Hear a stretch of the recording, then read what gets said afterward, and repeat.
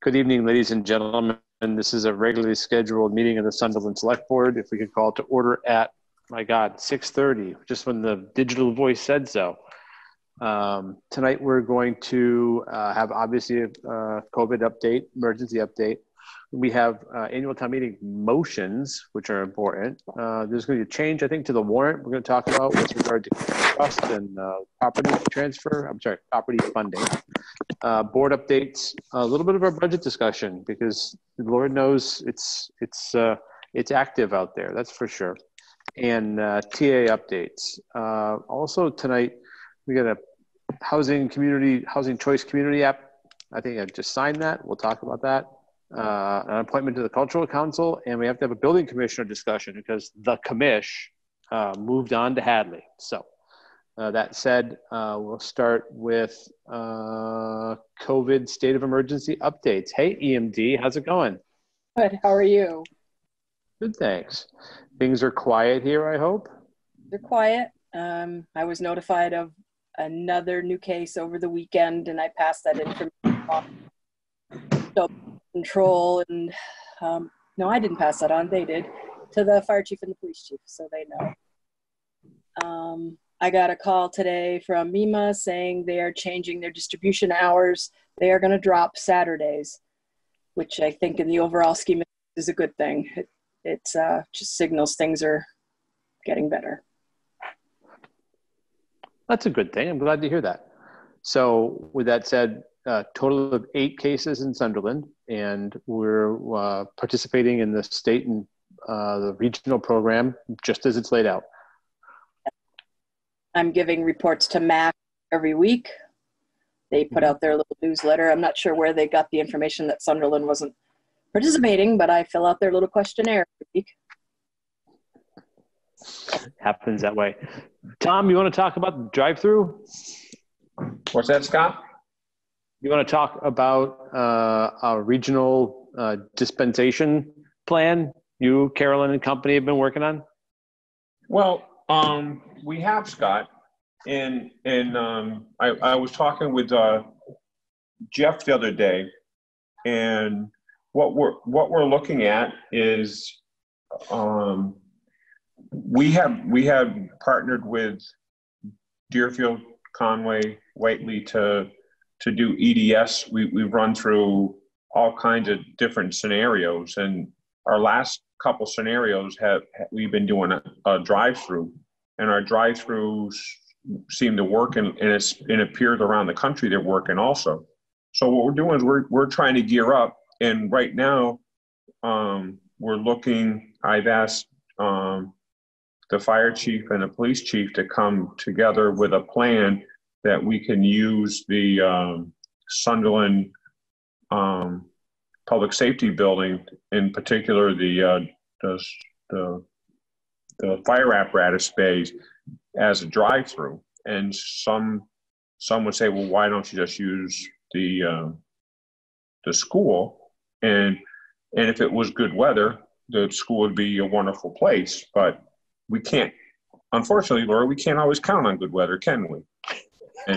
And we had there was an incident down in one of the southern states, I think, but I know it was one of the states that had an EDS where they're doing testing, and basically they had high winds and blew the tents away. And so we're hopefully the both chiefs are working, and it may be something, and we are concerned about safety, but it may be as easy as just rerouting traffic off from 47 and sending up Plumtree and Old Amherst Road right now, so that, and just allow cars to come down.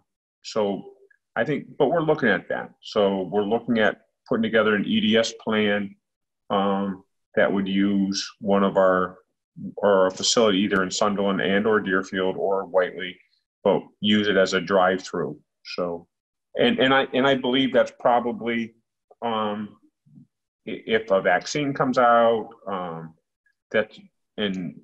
or if we look for the flu vaccine next, because don't forget, and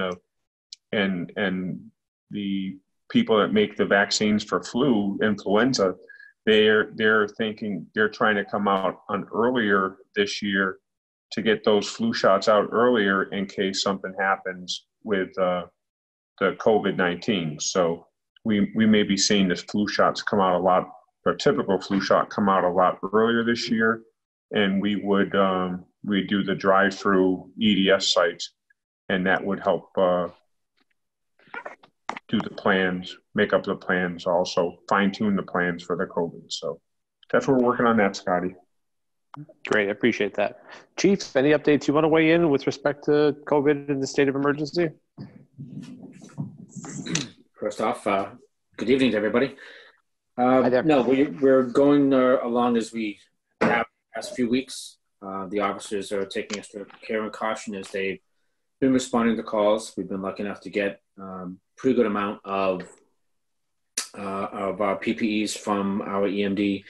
And we got a couple of extra things that came in that we had ordered about a month ago. So it finally came in. But other than that, we're still trucking along, building that EDS site or plan of information for operational plan for the public safety complex. And I think we'll go forward from there, hopeful that we'll be back to normal soon. Great. Jeff, anything on the administrative side? Anything you've heard?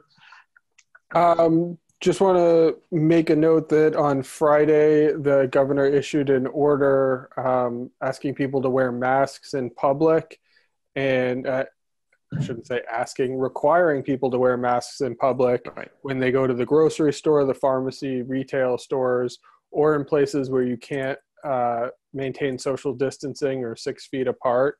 And we did put information about that up on the website. We thought that was a fairly significant order, and it's statewide. And just to note that it's actually enforceable. So I think my understanding is that if you're caught in an unsafe position or at a retail store or something without your mask, the first interaction will be a warning. Then there's potentially civil fines and or criminal penalties. So I think that, again, it's education. We want people to be safe, but I'm just wanted to explain and make sure people are aware that there was an executive order that people should wear face coverings when out in public as much as possible. Great, thanks for that. And all this we can find at the mass.gov COVID site. We got our roadside board out there. Again, you can go to our site here at the town office building and there'll be links. If not, go to the Mass.gov COVID site and there'll be information. And again, pay attention to the information, know where it's coming from, because Lord knows there's plenty of it out there that's absolute nonsense. Okay, next, please. I don't know if you want to think about rotating the language on that sign in the center of town, alerting people how to sign up for emergency alerts in Sunderland. Oh, that's a good idea. I'm going to send Jeff a note and we can pivot that. Yeah. That'll be great. I appreciate that suggestion. That's really smart, actually. Thanks. That's why we got it. Okay, anything else, EMD? I think that's a good suggestion. That was it. Okay, so Jeff, we get together and change the language. Work with Lori on that, and another one. You know, in about a week, have a nice day or do good stuff. Something that Mr. Rogers would say on that sign. Okay, next up, if we could talk a little bit about. Let's do minutes. Let's get those out of the way. April 27, 2020 minutes. And that meeting, very much like this meeting, with a series of updates. Talked a little bit about annual town meeting and its warrant, TA updates, North Main Street reconstruction got the green light, and on the Mass DOT approved work, and that's about the extent of it. Any questions about the minutes? If not, is there a motion? Motion.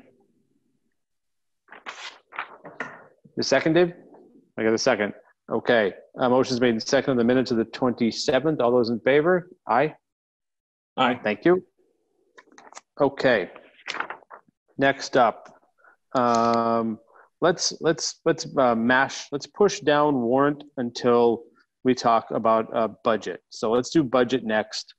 And Jeff and Chief were all on a call today with Rep. Blay earlier this evening. Specific questions centered around progress at the state level. One was that the legislature approved rules for remote voting. So that's going to be interesting to see how that plays out for them. There's a question that she asked for input from municipalities if there's anybody having trouble with the unemployment mechanism, the signing up, the delays, contact our office or contact her office. She did say if you get a call from DUA, that's the Department of Unemployment Insurance, if you don't answer the call, you'll drop down the list. So if you see a strange number, it sounds like a really weird thing to say in these times, but if you see a strange number, you may want to answer it, in particular if you're waiting for answers on your unemployment application. She also said that originally that office had 50 people in it, and as of Friday, there were 1,000 people in it focusing on this problem. So I give the state some credit for its agility in that. The governor's task force is up and running. Now, circling back to, and there's some Western Mass reps on that. So Senator Hines is on that, as well as the mayor of East Hampton. Now, budgeting. The question was asked specifically about the current year, and the consensus seems to be at Beacon Hill that largely this year the budgets will be held harmless. It's the fourth quarter effectively in the budget cycle, and they don't see any particular 9C cuts running down. However, she's very clear about next year's budget being particularly difficult. And at the state level, the strategy there seems to be to try to work with the feds, in particular on education funding, Title I, that comes through, to make sure that's held harmless going forward. But no forecasts for town chapters, 70s, 90s, other reimbursements. She said not to have, I think the quote was, don't have any hopes up. So that said, Jeff and I've spoken over the last couple of weeks about, well, what do we do about our revenue forecast? We started our revenue forecast somewhere in the $115,000, $118,000 hole. We'd have to find a way to fill based on the current expense requests and the revenue projections. Knowing what we know now, which is a whole lot of the unknown, it's pretty clear that we're not going to have the same level of state aid, and I think we need to be preparing for that. So that's my opening part of the discussion. You see a revenue sheet in front of you. I don't know if you can put that up on the screen, Jeff. And those, this was the black sky scenario, 20% reductions in state aid to the town. What does it look like? And that changes our ask to the town from being able to plug in a $117,000 hole to maybe planning for as much as a $700,000 hole. And I understand that seems dramatic, but that certainly is in keeping with what people who have been on the conference calls for the state level have been saying. And Jeff, I think, were you in on that one? It was between $6 billion and $10 billion. That's what they're talking about, the current forecasting model for a reduction in revenue at the state. Yeah. Yep. So $6 to $10 billion less at the state level. What do we do here in town? How do we plan for it? And I'm going to leave that right in the middle of the table, and we can start talking about it. Can I just add one quick thing before we start? Please. A little update. I spoke with the assessor's office, and you'll see, I don't know if you can see my mouse. Yep. But this was the revised estimate, about a 5% reduction. The assessor's assistant thought that was unlikely, and we probably could stick with our original fiscal year 1 estimate. So wanted to start the conversation off with maybe a little bit of good news, if I like your style. But that doesn't, unfortunately, doesn't trickle all the way down. And so I just did want to mention that as a positive. So if we carried over, if I could, Jeff, I'm looking at that sheet. If we carried over, took the 309, plugged it right back in, the 309 would offset that 774, correct?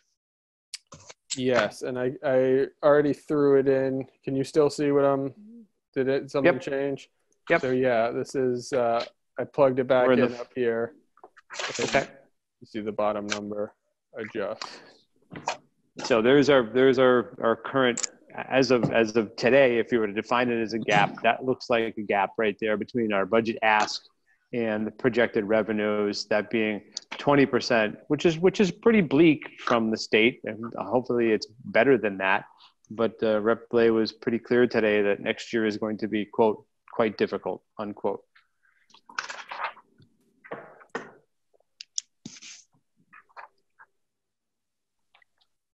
Tom or David, have any comments? Anything you want to weigh in on, or you want to just take this as a snapshot in time and begin our budget prep, looking to find somewhere between reserves and reductions in our ask of, say, 450? Yep, I think that's a good idea.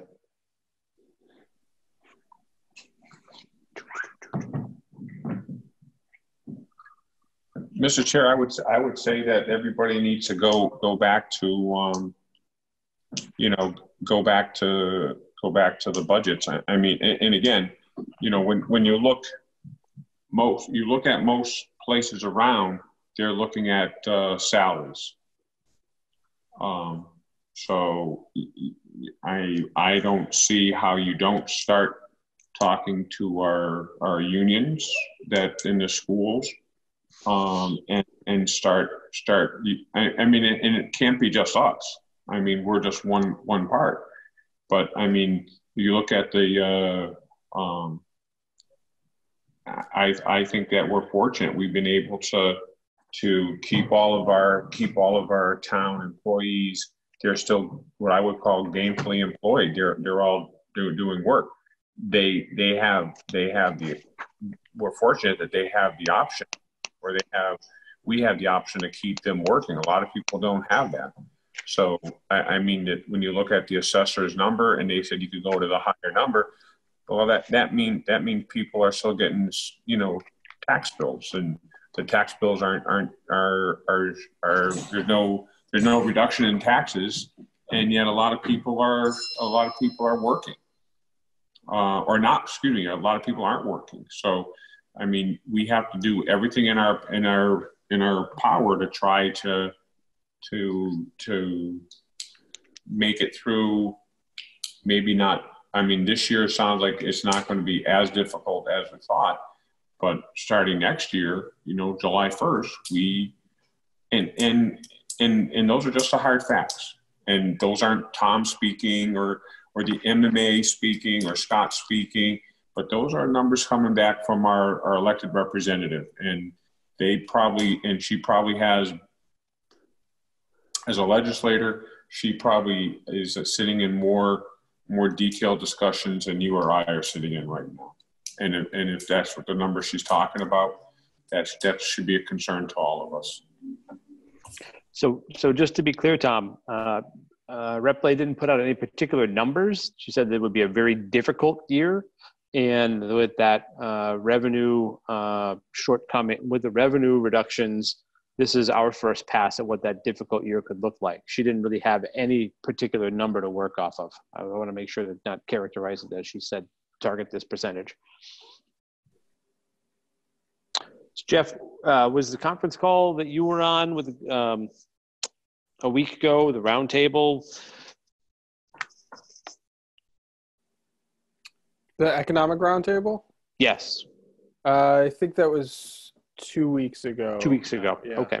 And this is in keeping with those kind of moving targets. And I guess moving targets is the best way to put it.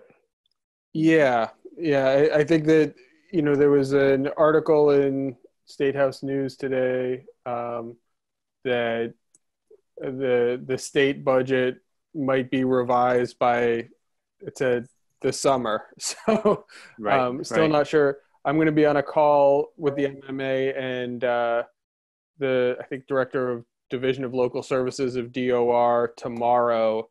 So if I get any more information, I've also been talking to the town administrators from the other 4 towns, and what they did is looked at, and I haven't had a chance to do this yet for Sunderland, but looked at what happened during the Great Recession and the cuts to local aid versus education, less to education, more to local aid. But I ran the numbers based on what they had said, and it sort of evened out to what we had in this spreadsheet. So I didn't dig into that too much further. Okay. David, you want to weigh in? Anything you want to say? No, I'm just waiting to see what the numbers end up coming out like. I think we're all kind of in that waiting position, really. It's unfortunate. So can we collectively come to some guidance? We've sent out a correspondence a week ago to the schools, the education side, the Frontier, Franklin Tech, and Union 38. And Jeff, you've been working with department heads specific to resubmit their requests. Should we have a timeline on that allows us, hey, Wendy's iPhone, should we have a timeline on there to have that information back to us so we can start seeing where reductions in the requests are landing?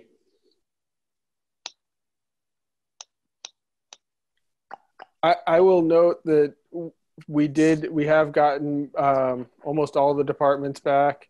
Okay. Still have to do the town administrator select board budget, but we did come in, over $70,000 less in requests so far. Okay.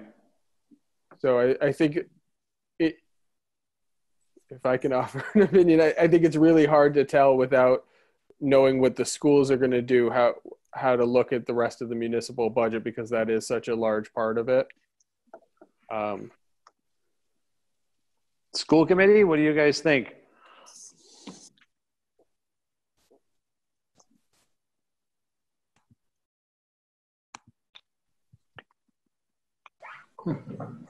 But Hey, I think Scott. that kind of gets. Oh, Hey, Scott. Go ahead. Hi, Peter. I think obviously, Darius was in last week and talking about this, and Yep. the problem obviously is you'd like to have a firm target to shoot at if you're going to have to come up with a bunch of lower numbers, but it seems like a firm target is something that's going to be hard to find these days. It's a little bit like, I think nobody wants to go first. But That's fair. It's because that when you start talking about this stuff, you're talking about real people and real jobs that are, going to be on the line, and you just need to tread carefully. We had an answer. I know if there was an easy answer to this, we already would be doing it. So, obviously the elementary school at some point, if the order in effect is, okay, you got to cut this amount, then, we're members of the town and that's going to happen. But I'm not sure how you're going to be dealing with the regional schools. That's always an issue because you don't have control over the situation. Mm-hmm. So again, the one thing that would help me, it's if we could, a lot of this stuff now, if I was coming to regular meetings at town hall, there'd be the handouts on the budget stuff that Jeff has put together and other financial stuff. And, I pick up a copy and feel like I knew what was going on. Here, it's a little bit like, it's all a bit of a mystery, even sort of, what the current numbers are and how we stand and what goes into them and so on. And, we need to figure out a way to make that stuff more available, because that would certainly help. Peter, do you have the big spreadsheet for the annual town meeting as well as the revenue sheet? I've got nothing myself. I just see what Jeff is sharing with us at this time. Jeff, could you make sure that Peter gets that? Yep. Thanks so much. Yeah. as well as the recap. Yeah. But I also, Jeff, if we could get, like, I'm not sure what you sent out in the letter that you signed at last week's meeting about, what they need. So, I think that, again, I think there's going to be very much like, yeah, okay, we're on board with what needs to be done, but we're not going to be the first ones to jump. Mm-hmm. And I think that's fair because, again, people's jobs are at stake. Okay, Peter, I appreciate that. I wish, the other thing I wish, there was supposed to be looked down in Washington and they put together 3 stimulus packages.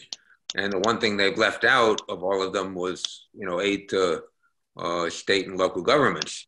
And the numbers they're talking about is big, but who knows whether they're actually going to get it done.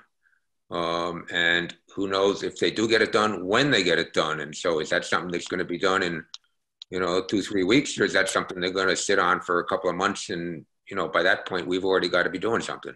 That's right. Good point, Peter. And that could be a big number. Christ, the numbers they're throwing around with everything else is huge. And if Massachusetts' share of something suddenly came out to be an extra $1 billion or $2 billion, that makes a big difference. Right. But there's no way of knowing right now. And so the question is, how long can you put it off? How fast can you act when you have to act? And I don't know. I just remember from a long time ago, there was something with the schools, some requirement that if you were going to do any layoffs, you had to notify people by a certain date in May or something like that. I don't remember exactly what it was, but, whether there are concerns about just procedures that have to be followed, something we ought to be aware of. Great, Peter. I appreciate that. So right now we've got our expense. Again, we'll send this off. It looks like as of today's 4/30/2020, you have a $400,000+ increase in expenses, 417,337. And even if we use last year's numbers, we would be in, 117, kind of a hole. If we take and plan on state reductions, that 117 just continues to slide south. Mm-hmm. That's the mechanism we're up against. And we got to the 117 because I thought things were sort of in balance, and so the 117 was a bit of a surprise to me. Jeff, you want to talk a little bit about that? Was that driven primarily by the revenue, or is that the last set of expense budgets being added to it? That was the requests that came in and all of the assessments that the town had received. You're talking about this 117. Yeah, the original gap. Yep. I think that there was a certain amount of salary increases for non-union staff that was included in that, and just I think growth and expenses. And that was putting us at what, 4%? Currently it's 4.9. From last year? Yeah, currently it looks like it's 4.9. 4 point. Okay. Yeah. So Peter, when you've got the detailed budget spreadsheet in front of you, we fire off any questions to any of us. Okay. I still don't. I'm not sitting here with an answer to this thing, and I'm sitting here thinking,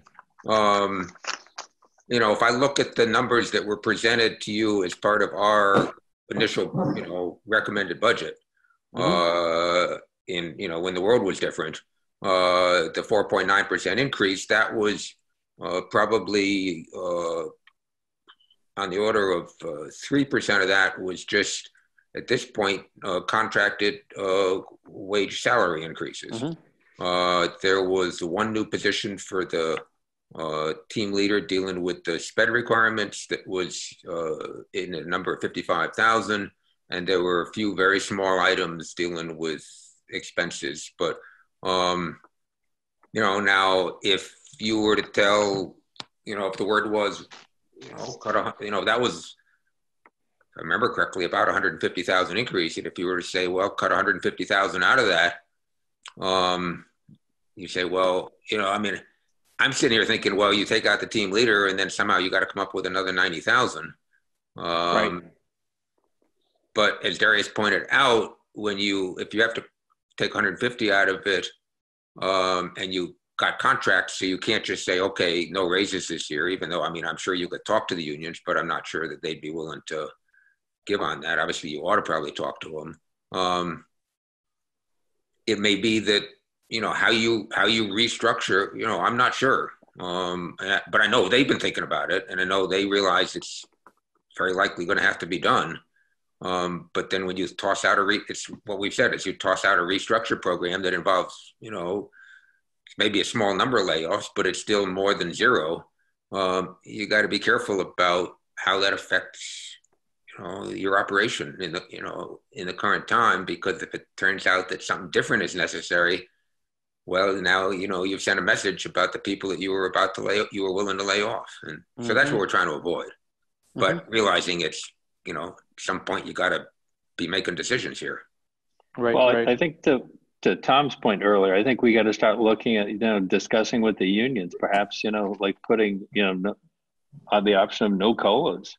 Yeah. I think that's worth, you can always get a flat no. Right, but at least then we've given them the option, and then by saying no, then they've basically sort of accepted, well, okay, that means if we have to cut, then your only other choice then is layoffs at that point, because when you look at where the budget is, it's mostly staff. Yeah, I'm not involved in, or haven't been involved in union negotiations. I don't know the parties, so on, but it's just that there's been a serious effort throughout this, recent past here on all sides to, at least for the balance of FY20, to save everybody's jobs. And that's true on the school side, and it's true on the town side. And, that was because that seemed like that was the right thing to do. Partly you're also you got to continue the education process, and in the town, you got to continue operating the town, but it was also like, that's what you want to do. Now, and I think that should have generated a fair bit of goodwill all around, in the sense of, yeah, we're all in this together. Now, when we look at the FY21 budget, perhaps there will be, some willingness to talk about what we can do for FY21 on a one-time basis, just to help deal with this problem. And, I'm not sure who the best, I know I'm not going to be the one talking, because I don't know the parties. I don't know if that's something that we ought to get back and talk. I'll talk to Darius and, see if he's got any thoughts about that. And, I don't know what, as far as the town unions, what might be done, but it's certainly worth talking about. So Peter, one of the things I would suggest, it's important, if we are going to be in this together, then we have to have a conversation together. And I think that's what needs to be happening right now. I think that the school administration needs to talk to the unions at the same time that we bring representatives from the town, either the town administrator or the chairman of the boards of select boards. In addition, I think a school committee member should be on that discussion and put all your heads together and really have a joint. And again, 70% of the budget comes from the schools, and 70% of the school budget is labor. And you have to bring all those parties. You got your instructionals, you have the instructional aides, you have the teachers, and bring them all, and group from the administration, bring everybody together and put everything on the table to have that discussion. I think it's bigger than one person or a small group solution. You have to reach out to a bunch of people and get buy-in from a lot of different areas, not just one area. And I think and you need to start those discussions right now. You earlier said something about layoffs and notification before May. Well, and people have to understand, look, we don't want to lay anybody off, but this is what has to be done. But you talk to them, everybody's is on the table so that we discuss how that happens.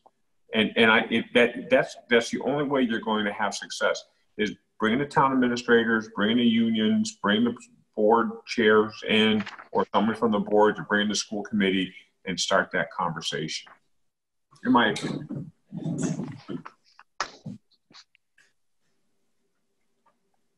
Thanks, Tom. Yeah, I mean, Tom, I agree with what you say, and it's just, I mean, we'll get in touch with the administration and see if they can, what their thoughts, and if they can move forward with something like that. But I think, you guys, it might be best coming from you guys to try and order some sort of, schedule some sort of joint, for town and the schools to talk about, these things too, because that would tend to have more clout. Okay. Scotty? Yeah, we can do that after tomorrow's conversation, Tom. Okay. But I think you need representatives from all areas, not just administration, not just town administration, but you need to talk to all groups. All groups have to be part of that discussion. And you never know. I had a meeting today. I was bringing people back to work today, and we have to develop these COVID plans. And it was the first group back. And I'll tell you what, bringing that, and we've had to work in vacuums for the last couple of weeks to try to put these plans together, while putting the plans out there. And all of a sudden, some of the questions that some of the guys were coming up with were like, yeah, that's a good example, or that those are, and it's going to strengthen our plan for moving down the road. And I still think when you more people, and I'm a proponent. Sometimes you just have to have a very autocratic type of, and just to get it done. But other times you need to expand and see what's out there, and listen to what people have to say. Perfect. Thanks, Tom. I appreciate that. So, Jeff, their current guidance is the thunderstorm, the black sky exercise, 20% reduction in state aid. That's where our current discussion is centered on, and we'll move that accordingly if there's any kind of guidance from either DLS, the governor, or something comes out of the State House. So that's our snapshot in time for today. It looks like if we do this based on the ask and based on those revenue projections, $467,000 gap that's got to be filled. And we got to make sure Elliot and his team gets these as well. Yep. Okay, while we're still talking about revenue and budget and budgeting, I'd like to pivot a little expand a little and ask if the board wants to update its guidance to people with capital requests. Capital comes from a variety of places. Some of it comes through free cash. Some of it comes through appropriation at town meetings. Some of it comes through, we get about $170,000. Make sure that my number's right. About $170,000 we appropriate. We raise, excuse me, I haven't appropriated yet. We have $359,000 in capital requests. Some are straight line, case in point, the wastewater treatment, that comes straight from wastewater, that's easy. The schools, both Frontier and the elementary, have got a plan. Police has a plan. Highway has a plan. Total Fire has a plan. I'm going to sneeze. You have to excuse me about this. Here it comes. I can almost feel it. I want to, and maybe not. But either way, the question is, what do we want to do about capital spending this year? Do we want to freeze capital for the year and only go for emergency repairs, knowing that we can appropriate out of capital stabilization? or do you want to continue to develop the capital budget, which exceeds already what we have to spend? But that's par for the course. Some of these are 22, 23, 24 years out. I'm sorry, FY years out, 2, 3, and 4 years out. Scott, we have a $200,000 approximately budget for capital, right? Yep. So why would we look at spending, and that money can only be used for capital. So why would we be looking at spending anything more than that $200,000 right now? Right. Just do a freeze. Fair. So, and that would put us in what we actually raise versus using a percentage of free cash and et cetera, et cetera. Yeah, I think that's fair. I mean, I think use what's raised. You're going to be using free cash and stabilization to get through this year, budget-wise. And I would just look at the state. The state had about $3 billion in its rainy day account. I don't know if anybody's looking. It may not be raining, but boy, it's sure one hell of a storm out there. And I don't see how you don't use your stabilization and free cash trying to balance a budget the best you can. And so I would say the $200,000 for capital, we look at the $200,000, prioritize, ask the capital planning group to prioritize priority 1, 2, 3, and go through the ones and get all of them accounted for, and then do the twos if you can do it.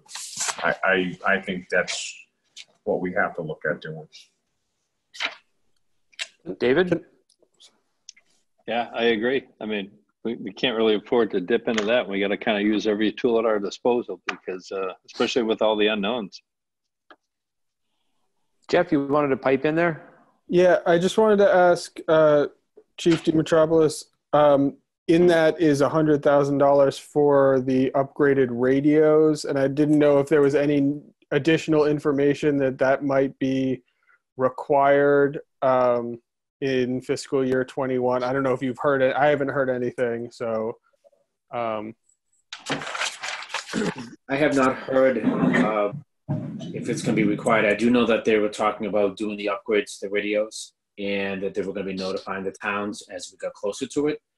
I know at one point there was some talk about trying to work with FERCOG about doing something with them. But I have not received anything that says that we were one of the towns coming up rather soon. But the last information that I had heard that they were looking at starting the towns in Franklin County to switch over to the radio. So likely in fiscal year 21. Yes. Thank you. Okay, so we'll send that as guidance as a capital planning committee meeting tomorrow. Jeff, we could pull up the actual appropriation. I'm sorry, I did it again. The actual raise value and see what's in capital for spending, and then that'll be our framework for decision making. Okay, so there's capital guidance. See how easy that was, Peter, when you actually have some control over it? So just to make sure I understood correctly, you're limiting the capital budget to the amount that's raised in the tax levy specifically for capital. Correct. Which is around 100,000. It's north of that. It's nearly 200,000. Like 180. Okay. And if there's any residual money in capital stabilization, inside of there makes sense because that's specifically targeted. Okay. It keeps us out of using free cash or dipping into stabilization or any of that while we protect the core this year. Okay. So that said, can we move to motions? And I say motions, this is annual town meeting motions. We should talk a little bit about that schedule one more time. We're currently targeted for June 5th for the annual town meeting, June 6th for the election.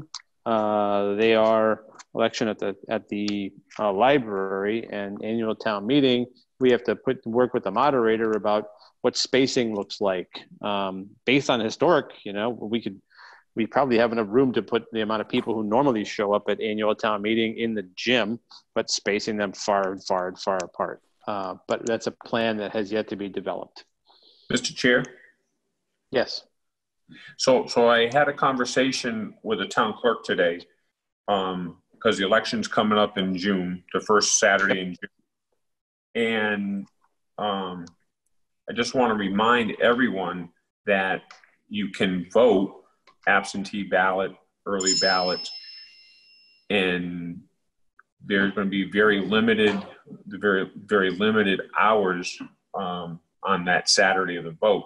So if you do want to vote, you can go online. If you have a printer, you can request a ballot. When you do request a ballot, you're asked to sign.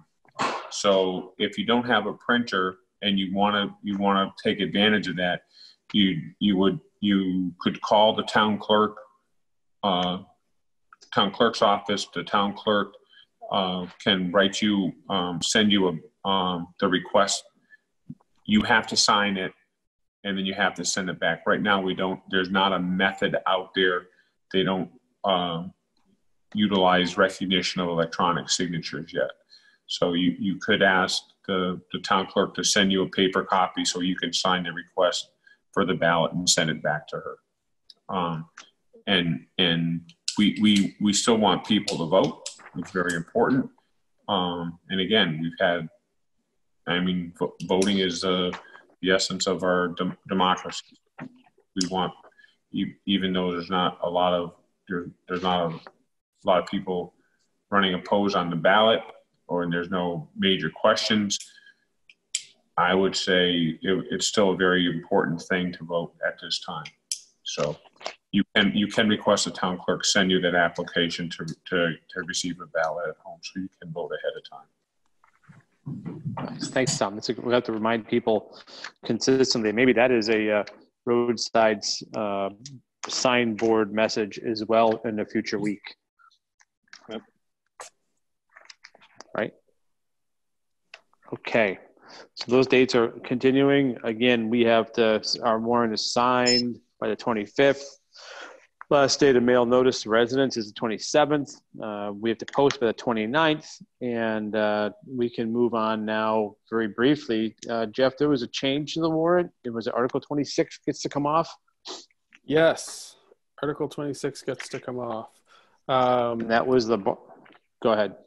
No, we got confirmation from town council that we do not need, I think I mentioned this last week, that the water district doesn't need town meeting approval in order to acquire the property. And we got confirmation from the Kestrel Land Trust that they're kindly willing to offer a bridge loan until the reimbursement comes through from the state grant. So there's the only spending is the related CPA article for CPA funds for the purchase of the property. And that's captured in the CPA articles? Yes, it is. Great. So 26 comes off. Any other changes to the actual warrant itself? No, that was the one. Okay. Is it prerogative of the board to spend a little time looking at the motions? Obviously, we can't do anything with money right now. So that one gets us all the way down. Oh, so I'm sorry. There was one slight change, which was that the CPA request for the emergency housing rental assistance, there is a figure in the application. It was $50,000. That's Article 15. So that would be a change to actually the CPA block of requests. Yes. And do we know how that mechanism is going to work? Right? It's done by the Regional Housing Authority. So the question is, who administers it? Do we just give them a $50,000 check and say, here you go? Or what is it? So that I get they are administering the program included in your packet, and I think the discussion for the CPA committee is Wednesday night. Okay. They would administer it. I think of the $50,000, approximately 35,700 would go directly towards rental assistance, and they estimated that it would serve about 16 people in the community, and I think up to 3 months worth of rental assistance per person. Okay. Tom or David, questions about the program and you know what the ask is? I just, you know, Scott, I sometimes we don't, and there's some very interesting data that we receive. And right now, 25.5% of Sunderland's 937 renter households were what they consider cost burdened. And 37.5 of that were severely cost burdened prior to the crisis. So I mean, there is a defined need, and it says due to the speed at which the COVID-19 pandemic started to adverse affect the public, it has been difficult to gauge and gather support of the community in such a very short period of time. And again, Scott, I think to make we have the money that's not used. Biggest thing is the housing authority will they'll be administering it. It takes the select board out of it. Anybody in the town necessarily out of it. Any money that's not used comes back to the CPA. So I was looking for a 3 month 3 month period of time. So and again, we are supposed to have a CPA meeting on the 6th. So we'll discuss it more at that time. But I don't see why it wouldn't be on right now, as long as we answer the questions that we do have. Okay. David? Yep. No, I agree. I don't have any questions on the way it's structured because I looked over the numbers and everything. So. And again, remember, see, it's one of the cornerstones of what CPA is for is housing. In this case here, the emergency declaration allows for rental assistance. So, okay. So with respect to the actual motions, right? We can't really do much until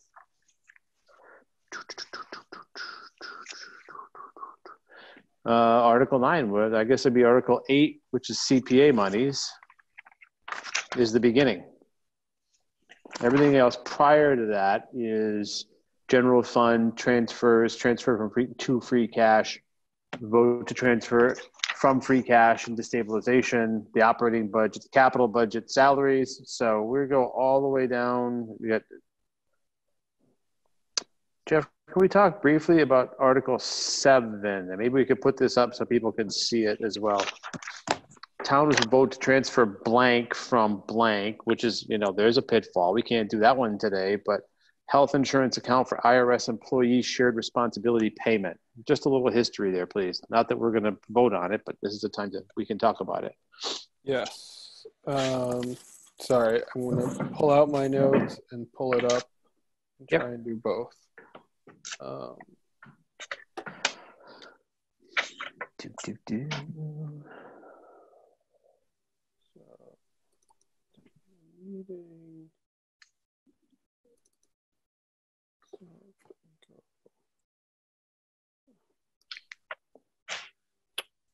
So Tom, in the grand scheme of things, as we talk about appropriations, CPA is very targeted. It can only go basically three buckets.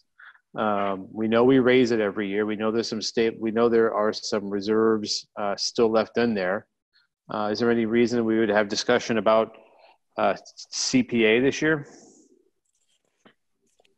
I don't think so, Scott. The hard part with CPA is right now we put in with the amount that we're putting in, we've been getting close to 100%, if not 100% back from the state. Right. But that is funded through fees that are charged to the registry. If you looked in the section of the paper, real estate transactions, that hasn't been particularly busy of late. There's not a lot of real estate going on, so probably those funds are not going to be matched. So next year, you probably won't see that much money coming back in. But Right. we have a significant amount of money in the coffers. So I would say we're okay using the CPA money. Okay, so if that's the case, well, Jeff looks up his history on that. Can we talk about Article 8, right? This is a CPA article. So Mr. Chair. Yep. Can we start at Article 2, the salaries? Oh, sure. Yeah. Did you Go want ahead, to do Tom. Did you want to do anything with our salaries? Yeah, we can drive them down to 0.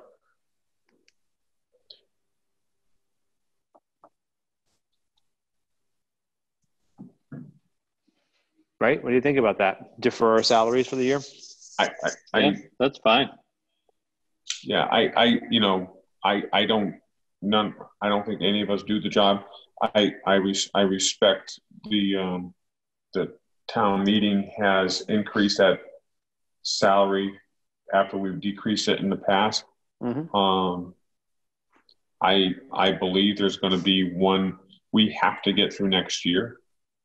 Right. Next year is going to be is very difficult.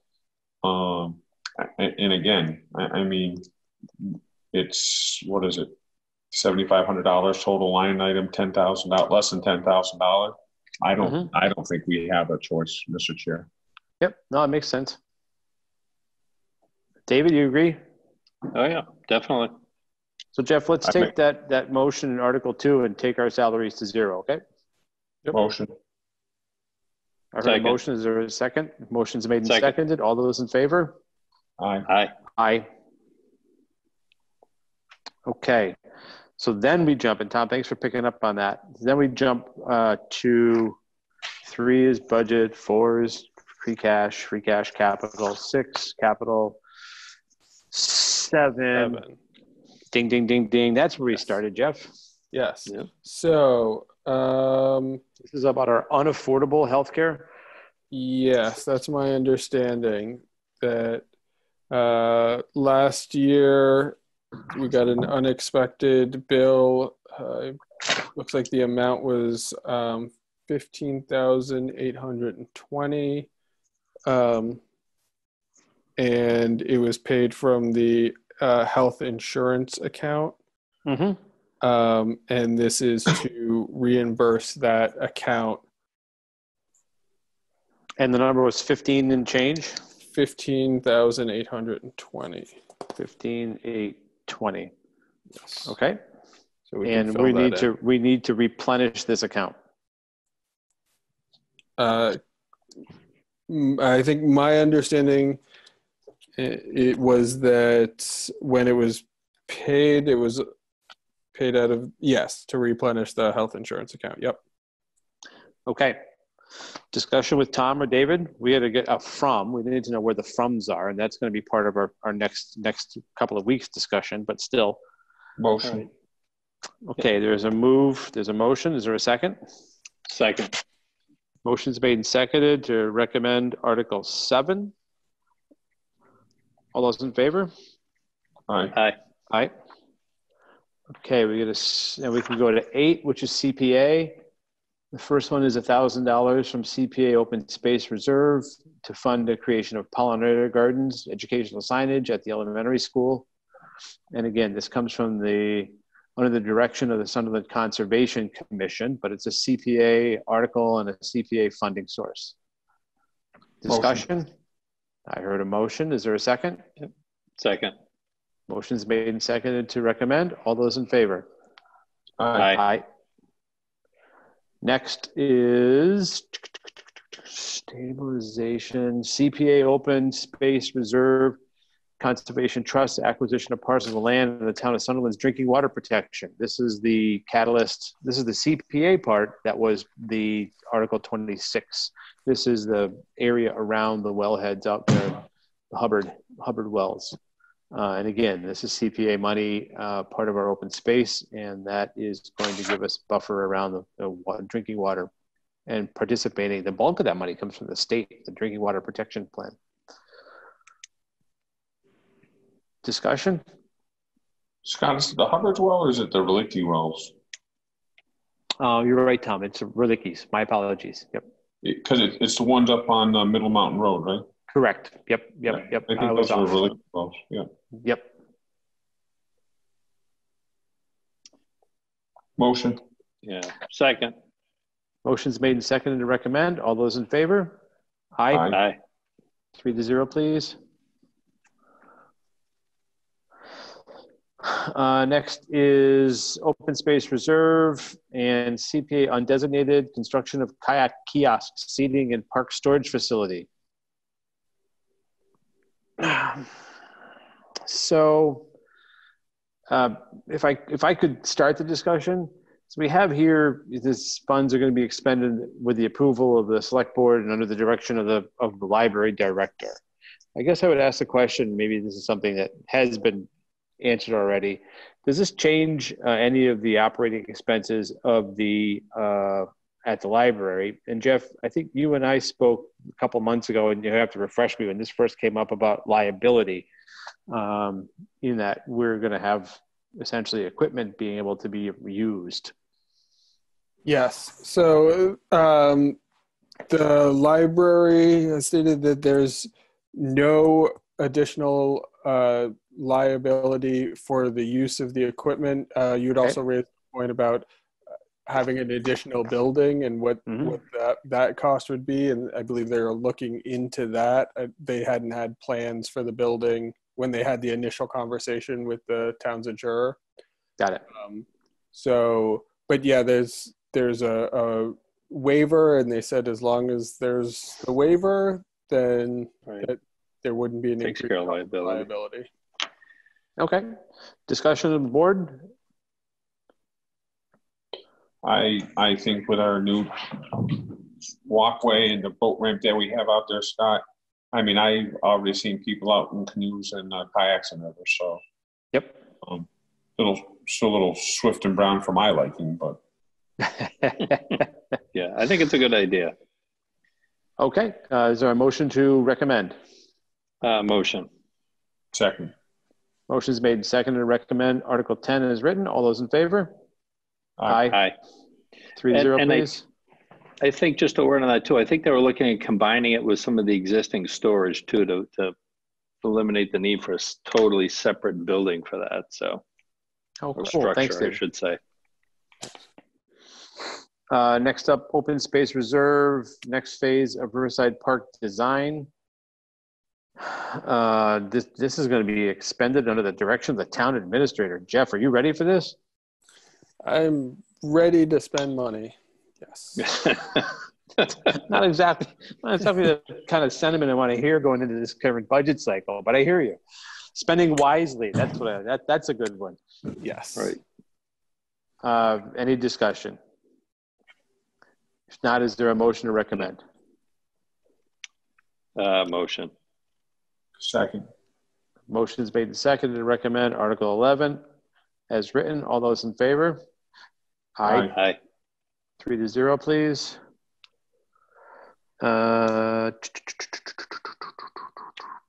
Scott, can I just pop in for a second? Hey, town clerk, how's it going? It's okay. I am having a hard time. I know there are different funds, and these funds won't go away, even though we could be cutting the school budget by a lot and the town budget by a lot. But boy, it seems tough to swallow moving ahead with a project like that when we're going to be suffering in a lot of different areas in the town. Great point. Optics aren't very good, are they? It just seems to me like the last project, money came out of the regular budget. It didn't all come from CPA. Insurance increased. There, were a lot of other associated costs with that. And I love it. I think it's great. But I wonder if right now is the time to go further with that. Great point. Discussion, board members. Again, optics. Not a very fun optic. And again, it is targeted. It is a raised. It is an existing raised. So it's not like you're going to be impacted this current cycle. I think to Tom's point very early on, it was about CPA. It was, you got it this year. You're not likely going to have it next year. Right. Or not as much of it. You could put it off. I don't know that, I mean, other than just from, you know, how it looks, really, you're not going to really change much because of the way it's structured financially. Mm-hmm. But so I guess the question is, you know, again, we have already had a vote, and we can revisit that vote. That's easy. Tom, why don't, since it's going to be open for a little while, maybe you could come back after the CPC meeting, and let us know if there's any appetite to withdraw any of these. You got it, Scott. Okay. We'll be talking about it Wednesday night. Great. Thank you, Town Clerk.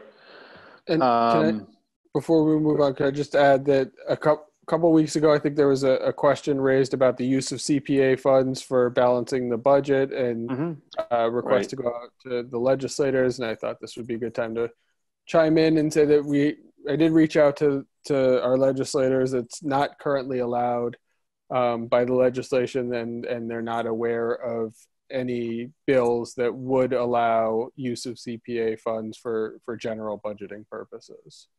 So. Okay, I mean that's important. The way information is flowing these days out of Boston, it's important to keep in mind what we can and cannot do. So I appreciate that, Jeff. Thanks very much. Article 12 is another CPA piece. Archaeological survey, Riverside Park. You want to hold on this and see after Wednesday? Yep. Can I, sorry, interrupt again, but there was another previous question about it wasn't needed previously. Why is this coming back? My understanding is that anything that requires digging more than 12 inches or 12 inches or more subsurface would require the archaeological dig, and the original project was changed not to go below a foot, more than a foot below the surface level. So that's why it was not needed. The current plan with the kayak shed, the kayak and storage shed combination would require foundations of a foot deep. So that's why the archaeological survey is back. Even though it's not near the riverbank? The whole area is within the floodplain district. So it's not a conservation, it's a historical thing. So, yeah. Okay. So if a phase 2 happens, then this appropriation is part of this said phase 2. This has to do with the kayak shed, right? Yeah. Correct. All right. I get it now. Well, if you're going to have kayaks, the question is, you got to do it, right? And we move to recommend the kayak shed. I guess we can't go halfway. If you're going to have to do it, my feeling is you're going to have to do it. Maybe we'll find a kayak when we do the historical art. Maybe we'll find something historical that's worth more than the total project, and it'll pay for itself. There you go. I still think I see parts of the old. I still see parts of the old trolley down there, but there you go. It all depends on which way the water's flowing. Yep. Then the historical commission tells me that there was never a bridge with a trolley that went over the river. I said, boy, it sure looked like train tracks to me. But discussion, any more on Article 12? If not, is there a motion to recommend? Motion. Second. We can always withdraw it at the time. That's right. That's true. Okay. Motion's been made and seconded to recommend Article 12 as it's written. All those in favor? Aye. Aye. Tom? I raised my hand, Scott. Oh, I didn't see it. I'm looking at documents there. Sorry about that. CPA, fund design, pedestrian and bicycle pathway system connected to town resources, natural assets. Jeff, what do you think of this? Yeah, my understanding was that this had been begun a few years ago about bicycle pathway systems, and this was the continuation of that program. Okay, can I ask to pass over this until our next meeting? Okay. Yep. Article 14, 2,000 from CPA reserve, reimburse the town park grant for financing costs. Oh, right, lesson learned. Yep. Mr. Chair, what do you say about this one? It irritates me, actually. There's no reason we should be going into this because we didn't calculate carrying costs on a bond. Makes no sense. And frankly, again, as I said in other meetings, that we should always have that factored in.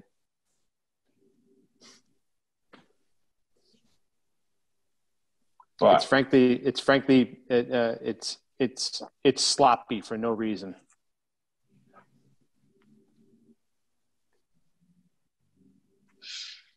This is a lesson learned, huh, Mr. Chair? Well, again, if you think about that, you're not gonna go about that process of a short-term borrow for construction costs without there being some interest borne, and say that there's it's somebody else's problem that that $2,800 isn't something I thought about means it really wasn't well thought out the first time. So as we move forward, and I've had this conversation with Jeff, as we move forward with any of these, we have to incur what those borrowing costs are. And, as nudgy as he is, the accountant caught this and dug his heels in and said, no, someone's going to pay the interest from somewhere. I hope Brian's watching. I mean, nudgy in the best way.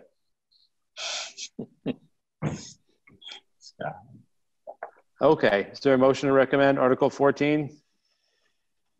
Yeah, I'll motion. Second. Got to come from somewhere. Right. Exactly. Why not be the CPA? Right. Tom, I think I heard a second. I did second, Scott. Any more discussion? If not, No, sir. all those in favor of recommending?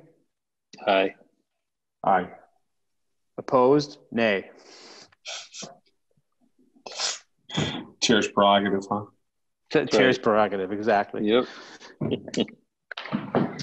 Okay, this is the one we were talking about earlier, Jeff, right? Where the value of the ask is $50,000, and this is to help with the rental assistance program.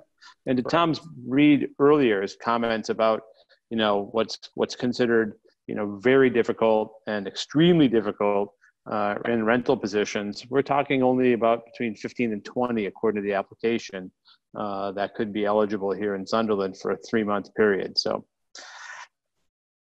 it's in many ways very sobering.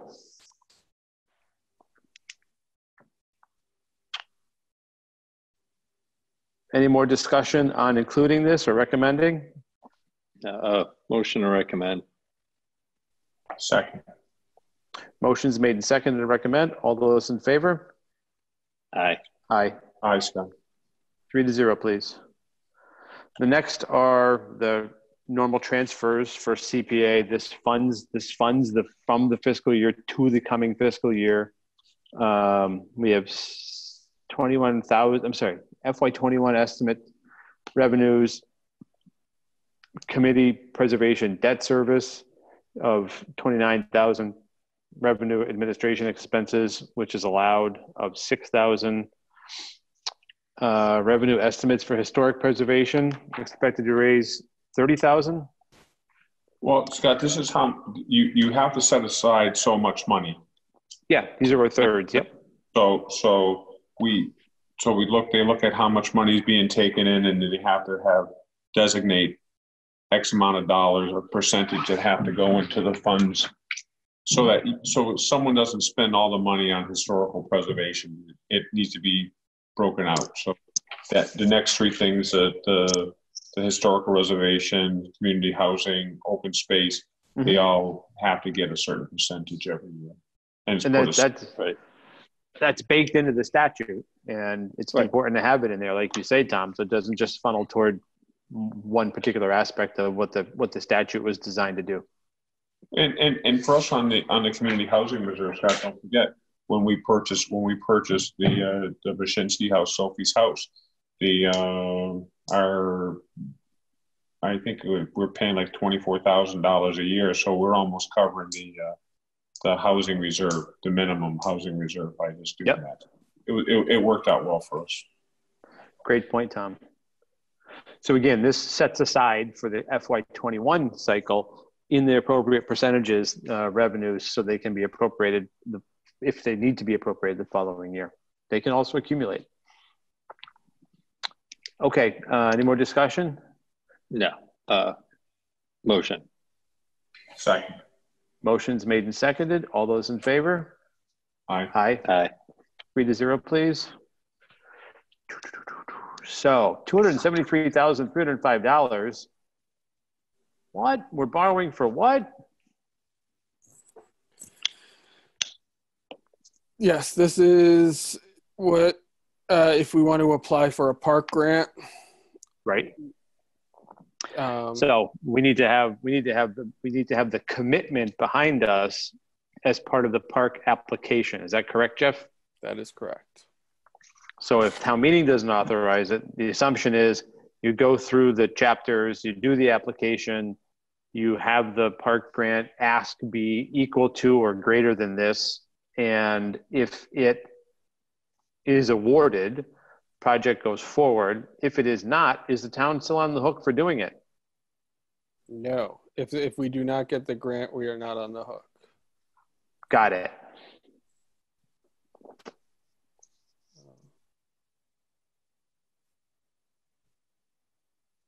Discussion? No funds shall be expended. Right.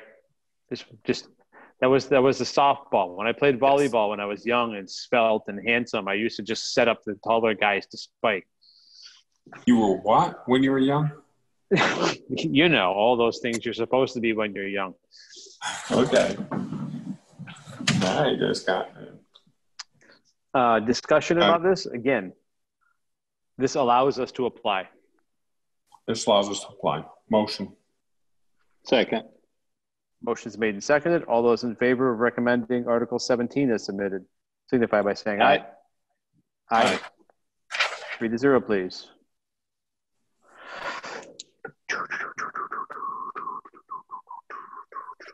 And this last one is the adjust our percentages for each of the categories. What's the driver behind this one, Jeff? I am not sure. I did not hear that discussion at the CPC. Okay. Tom, can you just come back with us next week for this one? Well, what I look at it looks like probably that there needed to be a correction made so they have the right amounts in each fund, Scott. Oh. Got it. Yeah. And I'll tell you that, it's not just Sunderland. It seems like most towns have,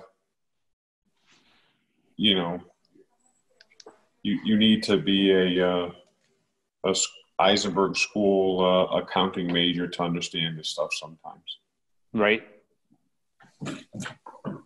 Okay. With a PhD in accounting. Scott, how would you like a PhD in accounting? It sounds exciting. Yes, kind of like lion taming.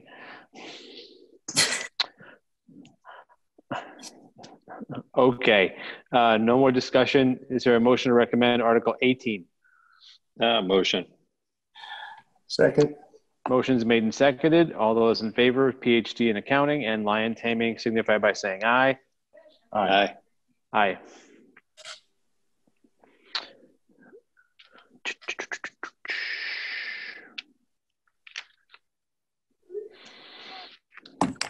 These are our revolving funds for inspection services, fire inspection, highway shared equipment. These are authorized and voter revolving funds each of the years. And these values are set forward by the participants: plumbing inspector, wiring inspector, board of health, public library community room fund, fire inspector, and highway shared equipment values. Any discussion? No. Nope. Motion. Motion to made and seconded to recommend Article 19. All those in favor? Aye. 3-0, please.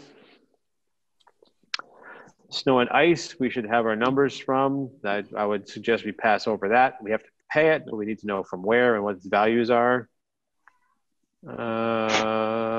Bills of prior years. Jeff will look and see what the list is. And raise and appropriate. So this is for Frontiers Capital. We'll hold off on that. And hire professional services to study drainage ditches. Tom? You want to put this off for a year, Scott? No, I think we should actually put it out and see what we can do about getting budget numbers for that. Even if we have, should at least know what the budget numbers are. Okay. Right. So we call the Time Bonds of the world or whoever of the world and say, hey, here's our goal. Here's what we're trying to do. And what's it going to take us to get to the point where we have an NOI and a multi-year working plan that we can bring forward to the town. We can ask Jeff to do that in his spare time. From an undisclosed location, Jeff. Yeah. Jeff, just remember, to be successful, you only have to work a half a day. Your choice, the night half or the day half. That's right. Okay, we need for Article 24, it's a zoning amendment, the annual town meeting. I remember this.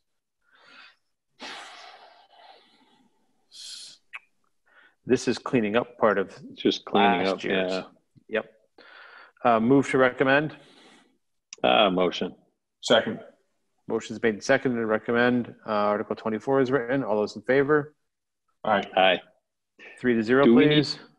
Do we need to go back and recommend 23 or? I think it'd be nice to have a value there. Just get a number, Davey. Yeah. Okay, good. 26 is passed over because we just outed it. 27 through 32 consent. are the consent. Is there a motion to approve the consent? I'm sorry, recommend the consent articles? Motion. Second. Motion's made and seconded. All those in favor? Aye. Aye. 3-0. And it's important to bear in mind these consent articles, we've been doing it too long. I mean, anybody who reads them goes, wait a minute, it allows us to have multi-year contracts. It lets a treasurer actually borrow money. You know, it lets us under Chapter 44A authorize to enter into intermunicipal agreements. We take that for granted, like it's business as usual, but we vote on those every single year. Sorry, I was still grappling with Tom's joke, I hope. Did you skip Article 25, or was there a vote on that? Article 25. I need to see a number from Rich. Yep. Yes. Okay. Again, this would come from sewer reserves, and so it's linear, but we want to see where his priorities, which of the next branches or mains were his priority, and get that imaging done so we could continue to programmatically spend money in that area on that system. Thank you. No, I appreciate you checking that. Okay.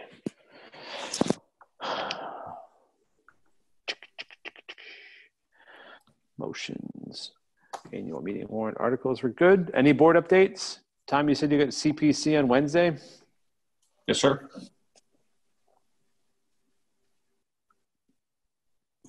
David, anything? No updates. Okay. So we have capital planning committee Zoom thing tomorrow. and there is a conversation amongst there's going to be a conversation amongst some members of the four towns, boards of the four towns tomorrow as well. That's going to be prior to capital planning. Jeff, you have anything you want to add? Yes. First, I think that we had received a letter from Senator Comerford and Representative Blay about requesting grant deadline extensions. Mm-hmm. And I just want to mention that. And I think that just before this started, we did get notice that at least EEA grants were going to be extended. Oh, nice. So I wanted to mention that. We, in the town office buildings, had the heat pumps installed, and I believe that they are working. So no more air conditioner units in the windows. It's nice. We on Thursday had a department heads meeting, and we talked about the budget and where we sort of stood, and I went over the revenue estimates. And we also started talking about if the governor's plan to open up or end the stay-at-home order on the 18th is going to happen. How are we going to approach allowing members of the public into town buildings? How do we maintain the 6-foot distancing and starting to plan for that? And then the last thing that I wanted to just touch on was the North Main Street reconstruction project. Letters went out to property owners a couple weeks ago, informing them of their right to appraisal and just compensation for the easements that are required as part of that project. So we've been getting a lot of questions about how that's working. I want to be clear on the timeline. The project will be advertised in late summer and go out to bid this fall. Construction is not expected to happen until the next construction season. I think there are a lot of people thinking that this is going to move a lot quicker than it is. So one of the next steps for the town is to actually hire an appraiser and a review appraiser to get that done. And MassDOT was encouraging us to do that quickly. So I was going to ask, and this was from a conversation earlier today, they advised that if the select board wanted to take a vote to authorize that, I did a little initial research. I think it's going to be, and my procurement training coming in to help, it's going to be under $50,000. So we were in the solicitation of written quotations. So as long as you're okay with me moving forward with that, going out and trying to get that information, I think we're trying to get the appraisals done by the 3rd week in June is the goal. And where's the funding source? I am looking into that. My understanding from MassDOT is that we can use Chapter 90, so I'm checking to make sure that we have funds in Chapter 90 to use for that. Okay.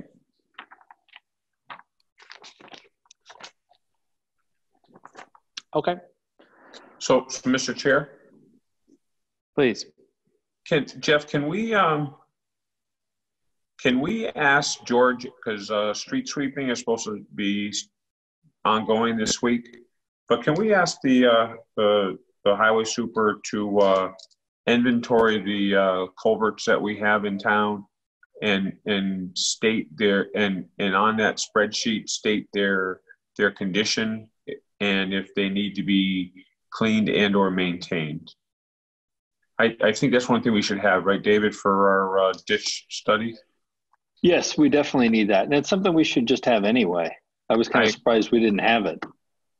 So can we ask them to inventory that, Jeff, and give us a ranking 1 through 5 on its condition, and if it needs service and if the water's flowing, you know, all that good culvert stuff. Yeah, and he should tag them with the GPS location too, so then we can add that to a layer if we need to down the road. But I mean, if we're gonna start, if we have anything coming with Ty and Bond or you know, Sampson Weston or any of those CHA, whomever, we would need that information. Yep. Okay. Okay. Yep.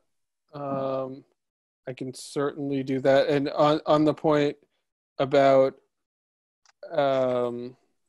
the street sweeping, that was actually postponed a couple weeks. I think I spoke to the highway super, and it's going to be, I think, the week of May 18th is when he's postponing it to.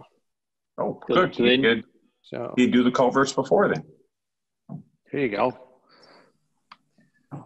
Do they need to go back and re-sweep onto the area? Because I know they had gone along and swept over, but by the time they get back to it, it looks like a lot of that's just going to be washed away again.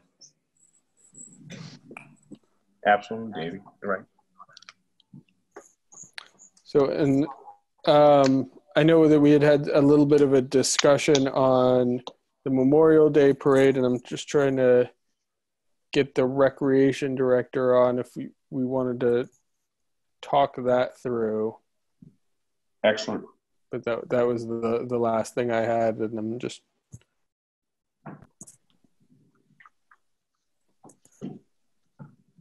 I don't know. Is there anything else? Maybe we could do the appointment, the cultural council. Sure, we could do that. So we get a correspondence requesting Barbara Morrell be request from Barbara Morrell to be on the cultural council. So welcome to make a recommendation if we wanted to have it as an appointment. Anybody who wants to volunteer for that wonderful stuff is completely fine by me. How about you guys? Yeah. Motion. Second. Motion's made and seconded to appoint Barbara Morrell to the Cultural Council. All those in favor? Aye. Aye. And thanks for volunteering. Okay. Public. Yeah, thank you so much for that. Public comment? Yes, Scott, I got a couple things. Hey, Peter. Just in the stuff you were going through the motions, just to toss out. Number one, I totally agree with Wendy. I mean, it's pretty close to 100,000 for the kayak operation, and right. I realize the funds are coming from a source that can only be used for certain things, but boy, it just seems awful rich. Yeah, optics. I mean, it just. I mean, it would be awful rich to me. It'd be awful rich in any year, but this time particularly. So anyway, just adding my voice to Wendy's. Secondly, I appreciate. I think that maybe Jeff said that he checked with at the state level as to whether CPA money could be used for any other things, and the answer was there was nothing in the works. But I think the discussion last week also included looking at were there any parts of any of the various budgets that go into the town budget that could legitimately, under current rules, be covered by some CPA money. And I just wanted to hope that process was going to go on, because you never know, you might be able to find some things that you could make a case for doing that. It's great. Probing the definitions, where it can be used, I think is an ongoing thing that we have to stay on top of. Right. I mean, it may be there may be possibilities. There may not, but there may be possibilities there to cover some things that are basically existing town expenses, at least for this, 1 year. Because I looked up the most recent figure I could find in town reports was like, the end of FY 18, and it said we had something like 400,000 of unallocated CPA money. Mm-hmm. So, it's not hurting. Even with that, I still wouldn't spend 100K on a kayak operation. Anyway, my third point was on Article 17, where you talk about spending 200 and some thousand or authorizing it in anticipation of getting a grant so that the town wouldn't actually have to spend that money. My quick reading of it while it was on the screen indicated that we would not be on the hook for spending the money if we didn't get the grant. But it read to me like if we got a grant of some amount, some lesser amount, then the authorization to spend the full amount was in place. And I would think it would be written so that the authorization was in place to spend, up to the amount of whatever grant we did get. It's a good point. So you're looking for it to be proportional?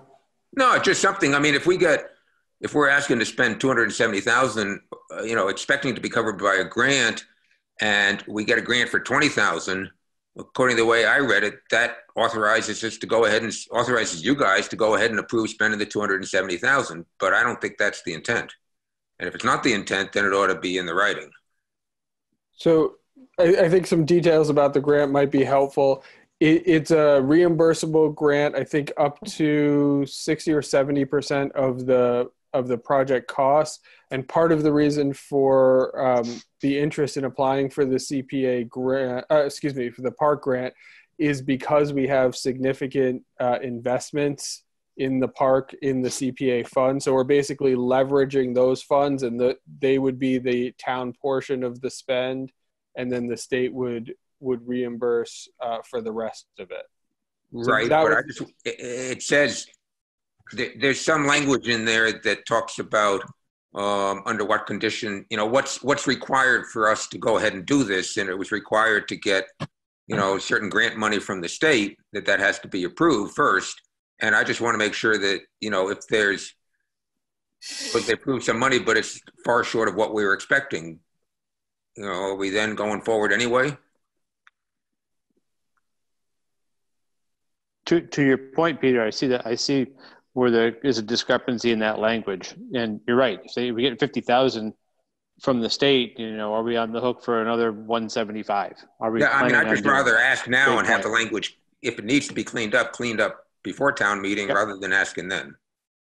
Yep. Jeff, could you follow up with council on that? Yep.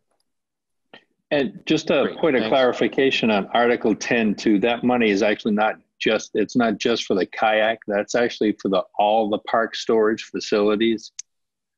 So I just want to be clear about that. And it includes benches and a few other things. So it's not like it's, $70,000, $80,000 just for kayak stuff. Okay.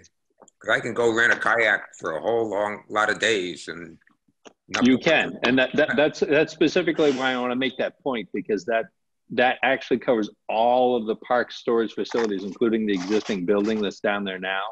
Okay. Into one. So I just want to make that, just to be clear about what we're talking about in that. Okay, thanks. Because you can buy a lot of kayaks for $76,000. So. Point. Anything else, Peter? Nope, that's all. Thank you. Any other public comment? If not, we'll pivot over and talk about Memorial Day. Go ahead, Tom. I was going to say, Jim is on if you want to talk to him. I'm here. That was it. I was just going there. Memorial Day. Tom, you had raised a question a couple weeks ago about Memorial Day contingencies. Jim, in your spare time, how have you been? You look good. I've been fine. I hope everyone else is too. Me too. So Memorial Day parade, it's a bit of a tradition here in Sunderland, and the likelihood of us being able to gather that closely this year is at best murky, and at most likely not going to happen. That would be about right until we know what happens on the 18th. But that's only 3 days off from the date. So Jeff and I have had some conversations. I have contacted the VFW post in Whately. They were not planning to do anything because they're all up there in age, and they do not want to have that many of them together. They are, however, willing to send 3 people to Sunderland on that Friday night, the 22nd. Then they will send 3 different people to Whately on Sunday and 3 different people to Deerfield on Monday, and that's all they can commit to. I've talked to Lenny Bledja, who is the person in town that usually gathers 3 or 4 of the vets in town, and he's willing to do a small ceremony if we decide to do something that day.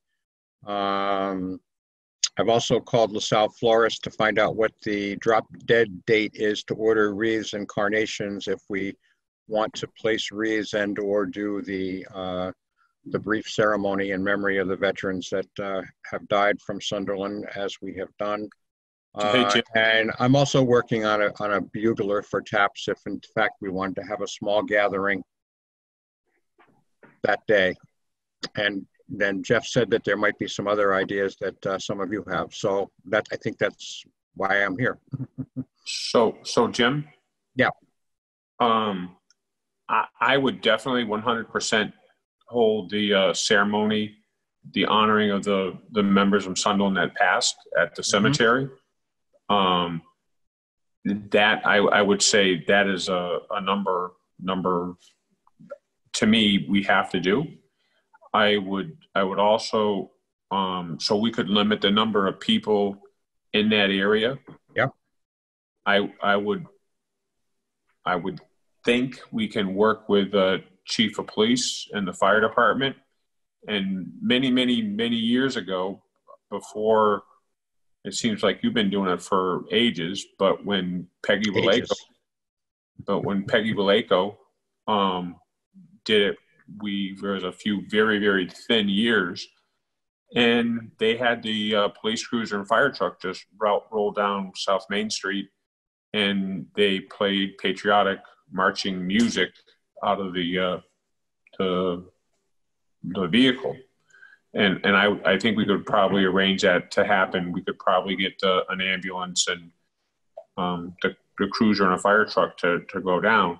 And then we just have the small ceremony down at the cemetery, and we could have that Zoomed by FCAT.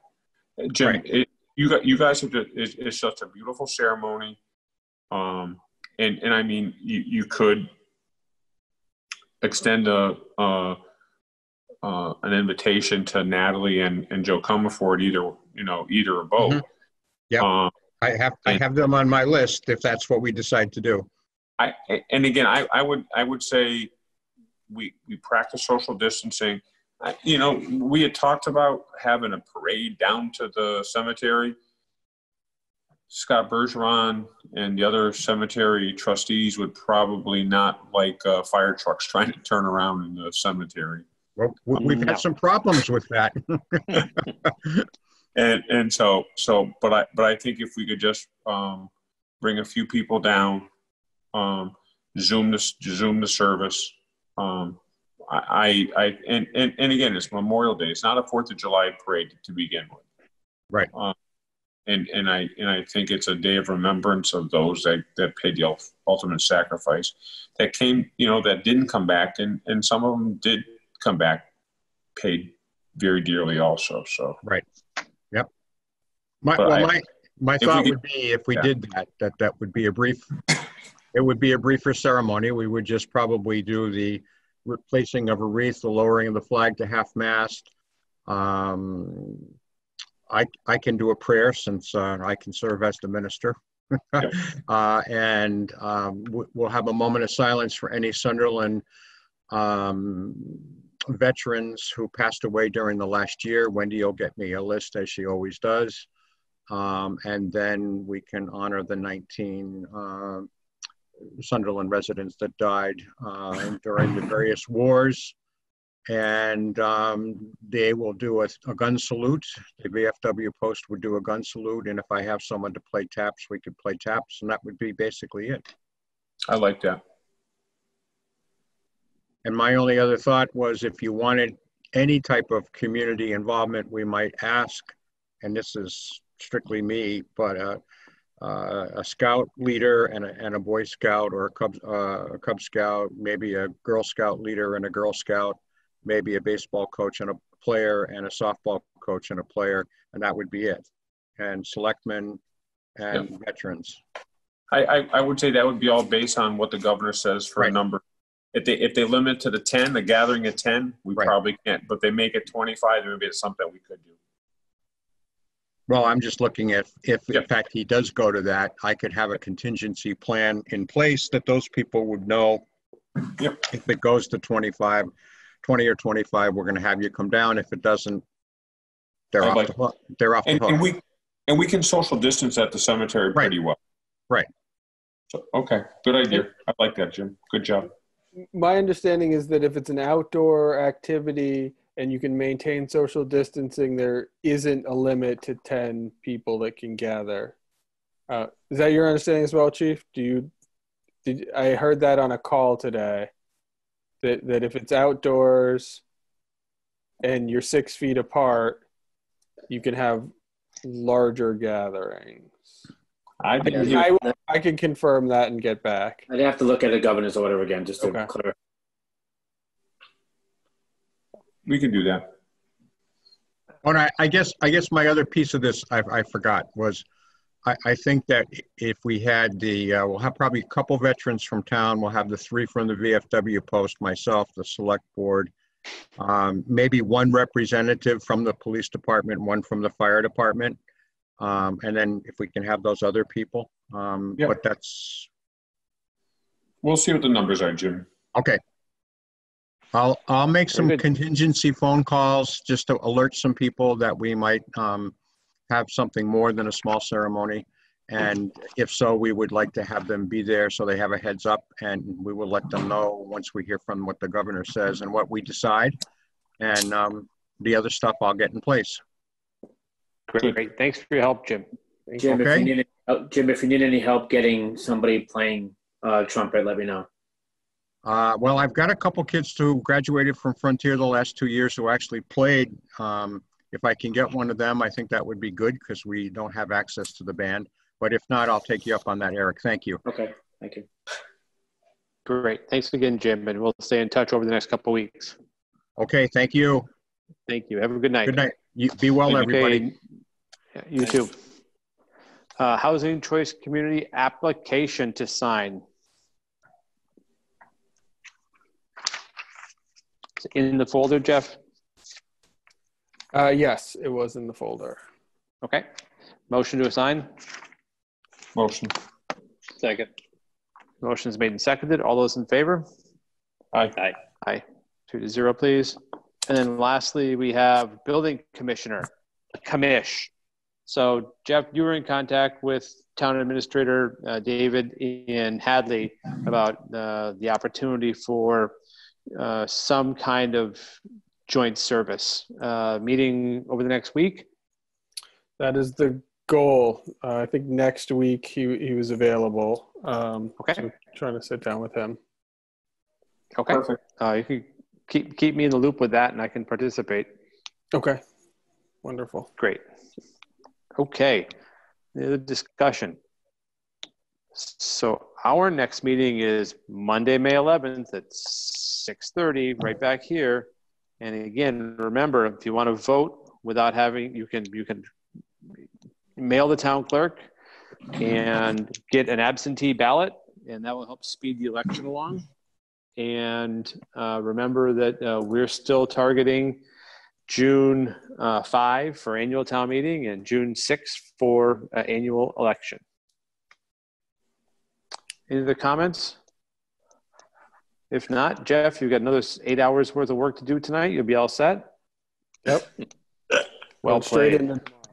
There you go. Went straight in. Okay. Not hearing any more discussion. Is there a motion to adjourn? Motion. Second. Motion is made and seconded to adjourn. All those in favor of adjourning signify by saying aye. Aye. Aye.